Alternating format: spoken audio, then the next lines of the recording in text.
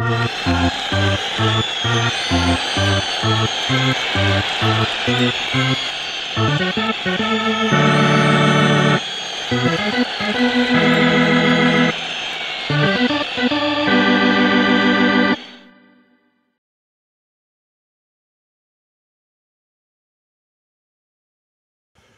right, we're in the Jags den with Coach Will Smith, Spain Park head baseball coach, coming off their area championship, 5-1 record.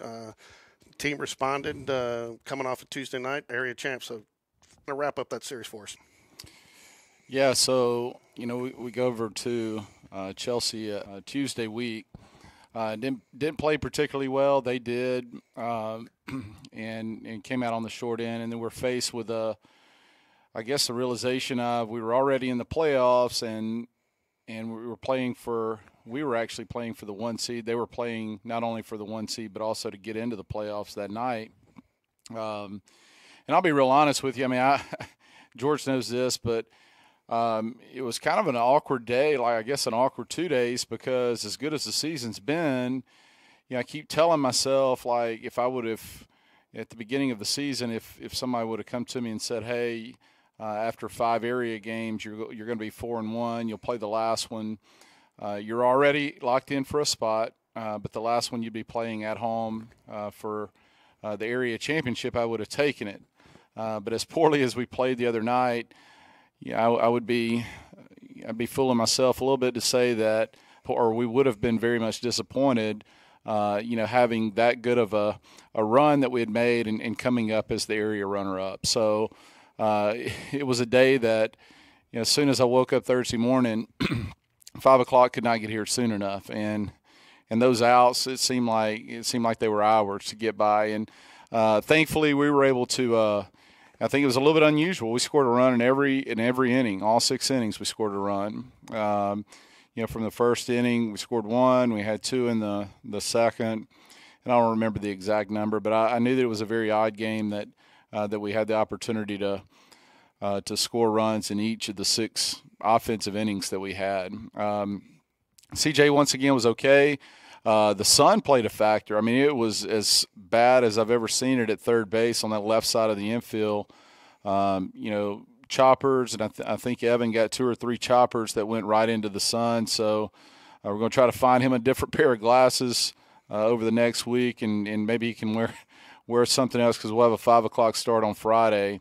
And I really, I felt like without us kind of helping them and kicking around defensively, I felt like that CJ was good enough to, either shut them out or limit them to,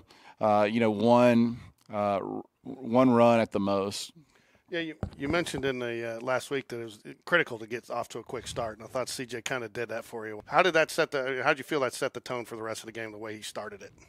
Well, I felt the energy in the dugout was much different too. I mean, you could feel that everybody was engaged, everybody was locked in, and that's kind of how we built this thing on. It's not been about one person. It's not been about one position, one phase of our game. It's been collectively a collective group that we're all kind of pulling in the same direction. You could feel it in the dugout. It was much different than it was Thursday night. And like I said, to get off to a good start and have them chase us for a little bit, we were able to do some really good things on the bases. I felt like that it got to their pitching a little bit, where they were focused a little bit more on our base running, and it took some some focus off the hitter, and it allowed them to, get behind in counts, and we were able to get in hitters' counts. And then when we got in hitters' counts, we were able to make some good swings.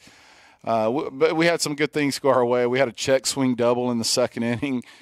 So to make a run in this thing, you have to have those type of things that happen. I mean, it's like an angels in the outfield type atmosphere, but I think you create those things too, by the way that you prepare, by the way that you're engaged, by the way that your plan is, and I thought that was much different on Thursday night compared to Tuesday night. Yeah, you mentioned the sun. Easy to kind of put that into play both teams were impacted by that pretty significantly. And he actually made a great play on one early, but then when you have that high hopper and you're having to see the sun in different levels, but he did try to manage it as best he could. But he never seemed to get down. Always picked himself up, and I felt like that kind of carried over to his teammates. Felt like that positive energy. Did you see the same thing? No, I did. I mean, he's a low-key guy anyway. I mean, he's not going to get emotional one way or the other. I did bring out to him yesterday at 5 o'clock that I fielded a ground ball in the third base coaching box barehanded, and it didn't affect me at all. So I don't know if it was the sun, compared to the 2 days or different abilities. You mentioned doing some of the little things. And Jack Kendrick tagging up on the foul ball over here first. A lot of guys are, foul ball. They're kind of just spectate. You were coaching them through the whole process, but it could have been a big run right there. And a lot of guys don't take that opportunity. Those are the little things that you got to do right to advance. Yeah, 100%. I mean, we do a lot of base running circuits, prior to the season. And one of the rules in the base running circuit is we tag on all fly balls that are foul. And you preach that, and to have it happen in the on deck circle was unique. I don't think that I've ever seen that happen before. A sacrifice fly from Cole Edwards to the first baseman on the first base on deck circle. But it's a constant. I give him a reminder. Give all of them a reminder. Hey, we're playing down angle. We're playing contact. If anything's up. We're tagging, we're back, so there's probably 3 or 4 or 5 different plays that we run at third base, and, he read it up, and, the way that we teach it is you're to go until we stop you. And I know the guy made an unbelievable play. I was shocked that he was able to catch the ball, but, it pulled the catcher and pulled the pitcher as well, and we were able to steal a run there. So you have James Clemens this week. They were the runner-up in their area. Definitely a formidable opponent. Statistically, you guys seem to match up fairly evenly. So kind of give us a little preview of what you expect. Yeah, it's been 2 or possibly 3 years since we've played them. I think the last time we played them was at Oxford. In an early, mid-February, mid-March type game 2 or 3 years ago. But 28-12 record. They have come out of a very good area, an area in which Bob Jones won. In doing, it's Tuesday, but in doing some scouting, you have the opportunity to review numbers, charts, video, those type of things. And the first thing that sticks out is they've got a junior pitcher. Luke Davenport, and we don't know if we'll see him in game 1 or game 2, but he's an Auburn commit. So we'll have our hands full with him. And then they have several other really good strike throwers behind him. They've got a side armor that's a senior. They got a left-handed pitcher that's been throwing in their game 3s. And then their bullpen is have a lot of depth in their bullpen. Offensively, they do a lot of unique things. They bunt a ton. They're very, very aggressive on the bases. I mean, we're going to have to be very prepared because they're going to put a lot of pressure on us from their offensive standpoint.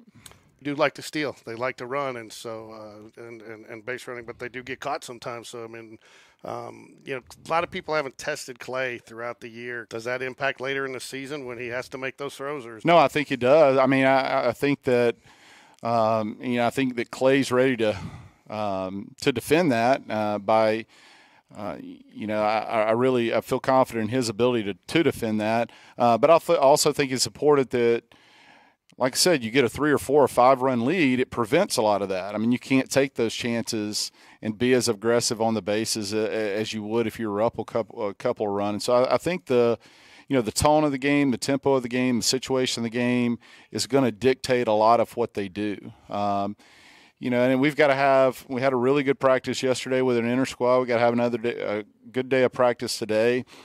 Just kind of going over some of the things that they may see from a base running standpoint, and it's very aggressive. I enjoy watching it. I mean, I enjoy the pressure, and if you can't defend it, you're going to get more of it. It's one of those type things. So we got to be ready for it. We got to be composed when those things happen. We got to be prepared when those things happen. And like I said, I feel like that if we can do those things, and make them chase us, a 3 or 4 run lead, then it's going to prevent some of the chances and those type of things that they're going to try to create. You got a 3-game series over 2 days. How critical is that first game? No, it's huge. But I always say the second game's the biggest. I mean, whether you split, whether you have won the first one, you get an opportunity to sweep, or you lose the first one, you bounce back the second one, you get momentum going into Saturday. And our staff we're a little unusual. I mean, because of all of our guys are fairly similar. There's not a big drop-off from, starting pitcher 1 to starting pitcher 3, 4, on down the line. We've got a lot of confidence in our bullpen. So we feel like the longer the series goes, the more in favor of us that it goes. Whereas, some other teams are built with, one dominant arm and they kind of fall off after that. That's not necessarily the way that we're built. But to answer your question, yeah, we'd love to win game 1. I think game 2 is very much, if not more important. Weather. It looks like you got some weather coming in this week. Do you see any impact? No, I think it's going to be out of here by game time. It'll impact us on Thursday, so we'll probably pull the tarp. Looks like Thursday may be a wash, and then we'll probably be able to pull it at some point Friday morning. But our field's in good shape. It drains well. We're able to pull the tarp and pretty much play on the infield. We'll have, some spots in the warning track that'll be some standing water, but from a natural surface standpoint, it's as good as any field that we've ever played on. I mean, it'll do a good job of getting out of here. If the weather, we want the weather, and I think the weather's going to be out before noon on Friday. Coach Dunn just seems to know what to go out and say at the right time. You talk just real quick about Coach Dunn. I mean, he just really seems to be totally in tune with his pitchers and kind of what they need and what they're doing, and goes out and says the right thing at the right time. No, I mean, we're very fortunate to have him. In my opinion, he's the best at what he does. I mean, he has confidence in those guys. Those guys pitch with an edge. He's very relational and personal with them. He knows how to connect with them, and that's – that's coaching 101 right there. You got to have the kids got to believe in you, and he's got their belief. And, without question. I mean, I've heard him say it before. He wished that he had an earpiece that he could tell him what to do before every pitch. But he does a great job with it, and it seems to be very on point too. The times that the kid really needs to be encouraged, he encourages, and when he needs to be challenged and pushed on, he does that as well. So he's got a good sense of, timing, the sense of timing, and he understands the mood of the room as well. We got a lot of comments during the week, Coach's show, about a comment you made last week. That when you got back after the Chelsea game, you also made sure they realized that you're pulling in the same direction. And Tony La Russa, players got to play, but the coaches put you in the position and give you the encouragement and the confidence that you need. Is that something that you've had for years here? No, I think I guess yes and no. Each team is different. I think that it's important for the guys to know that. Not only are we in this together, but, I'm not in the business of kicking you when you're down. And there was no hiding the fact that when we left Chelsea that night, every single one of them knew that we didn't play well. And then praising you when you get up. Like, it's a roller coaster. And I think, if you can be consistent, and those guys see that. But when you're fake and when they can see through that as well. So I think it's important for them to realize, like, look, when we stink, like, nobody hurts as much as we do. And, if we carry those burdens together, it's better on each of us. And I think that this team gets that.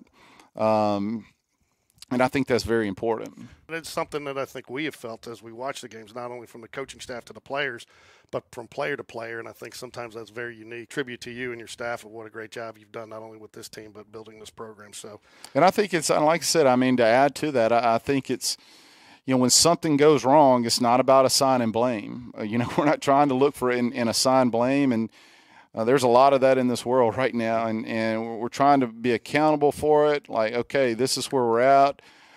This is the current situation we're in.